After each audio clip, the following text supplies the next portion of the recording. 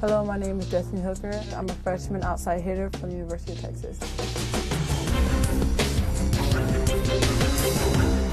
Being from a dad that was drafted by the Spurs and my mom that's like an outstanding basketball player in college and high school, you just learn a lot from them. Just know never to give up and do whatever you need to do in order to succeed. I had Texas in my mind along with Nebraska and some other basketball schools, but when my sister signed, it was automatic like to go to UT. Well, when I first got up here, I was named March 5th little sister because, of course, they didn't know who I was. But now that I won the national championship in track, I've been known as, oh, you're Destinee. As long as they know my first name, I know I've done something right. High jump and volleyball both involve jumping. So the more jumping, I guess, the better.